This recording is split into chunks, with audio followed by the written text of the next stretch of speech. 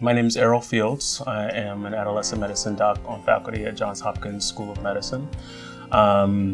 This is my, I don't remember, my first conference, my first SAHM conference was in Seattle.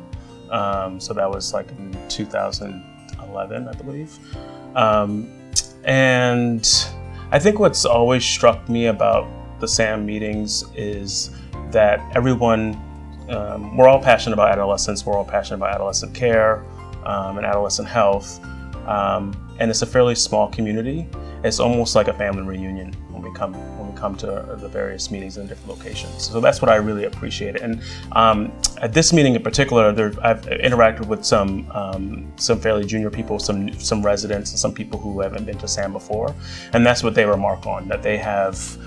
They see that we all know each other, we're all very passionate, and we're all you can't really walk down the hall more than a few steps before you run into somebody that you haven't seen since last year and you have a whole long conversation.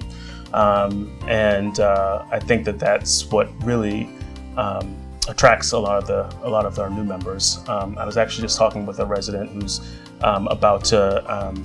going to be applying for fellowship this year. And was not really sure if he wanted to do fellowship right away, might want to do something else. And really that experience, kind of seeing the connections that we all have and the passion that we all have in the work that we're doing, he has decided that he wants to move forward and wants to do that sooner rather than later. And I think that's what sort of the magic of the annual meeting, I guess.